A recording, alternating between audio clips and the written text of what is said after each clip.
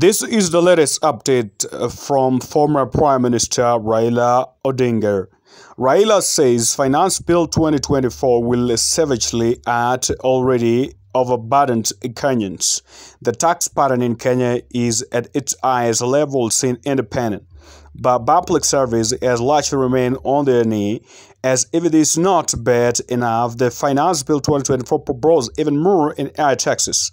Is a disaster in the making. So this is a former Prime Minister, Raila Odinga, has been in the forefront advocating for finance bill as a pattern to all Kenya, and also it's kind of like they say is a primitive, and this is now the latest update from former Prime Minister Raila Odinga. So it's been the forefront advocating for finance bill to be not passed in the parliament. So right now the parliamentarian is now waiting to really vote for the finance bill 2024, and it's kind of like Kenyans don't really like right now, but we believe that going forward things will only be okay. So this is now the latest update from former Prime Minister Raila Odinga. Kindly guys, please subscribe to our videos, subscribe, like to our channel, and also when you like guys, you tend to keep the YouTube algorithm.